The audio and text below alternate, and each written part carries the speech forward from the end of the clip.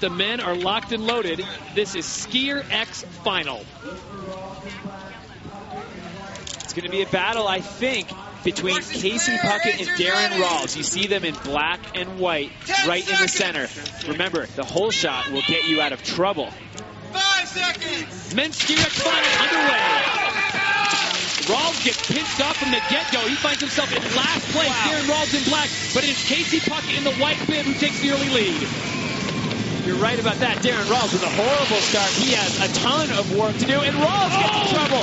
Darren Rawls is down. The rookie's day is done. Darren Rawls hits the deck hard. Back to racing action, though. It is Casey Puckett flying the flag for the Americans. Enoch Gavaggio, the Frenchman, sits in second in blue. Stan Hayer.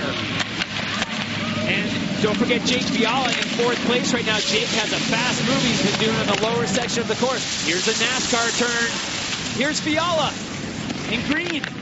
Jake Fiala trying to take the inside line, but it is all Casey Puckett out in front. Enoch Gavaggio trying to close the gap on him. The decision maker, but it is Jake Fiala on the inside.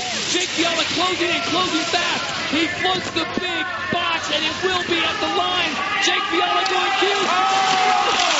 Jake Fiala cannot land it. Into the fence, Jake Fiala goes. It was all or nothing, and Casey Puckett, and I mean this, survives Skier X. That was one of the most incredible Skier X finals I've ever witnessed.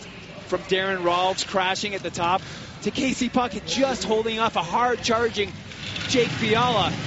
This is Darren Rawls. Still has time to style over the decision maker. Well, this is the question we had coming into this, Dab. Would Darren Rawls be able to survive with 5 other hounds coming down the chute? Boy, oh boy.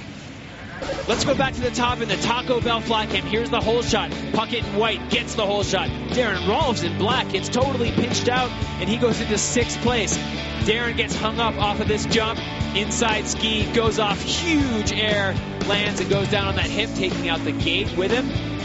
Lower down on the course, here's the NASCAR turn. Jake Fiala in green overtaking the Frenchman Enoch Gavaggio in the yellow bib. Still, Casey Puckett's in the lead. It appears that he's going to hold it, but look at Jake Fiala coming from